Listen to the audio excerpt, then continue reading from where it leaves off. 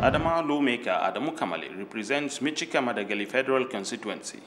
He's raised concern on the floor of the House about the recent suicide bombings in Nigeria's capital Abuja and in Borno, Yobe, and in some communities in Adamawa in September. This Honorable House also notes that lives and properties worth millions of naira are continuously being destroyed in different parts of this country, especially the recent cases in Maiduguri, Kuje, Nyanya, and Madagali local government area in Adamawa State.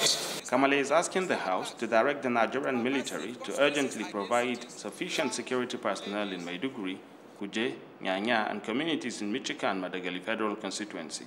The House resolved also to urge the Nigerian military to take a very serious action to curtail the continued deteriorating security situation in the Madagali local government.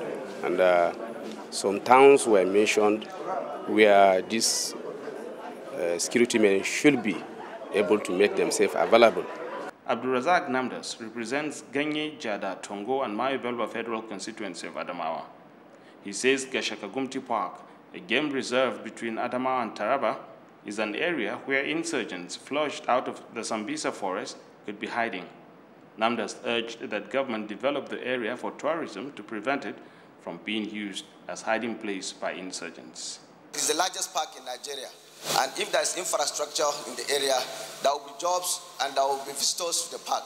It will enhance, and more importantly, Mr. Speaker, if there is the presence of people there, it will lessen security challenges. The lawmakers in the lower chamber of Nigeria's National Assembly say they are worried about the recent spate of insurgents attacks despite claims by the Nigerian military of success in their fight against Boko Haram. They have repeatedly asked the government for more action against Boko Haram since they resumed plenary last week.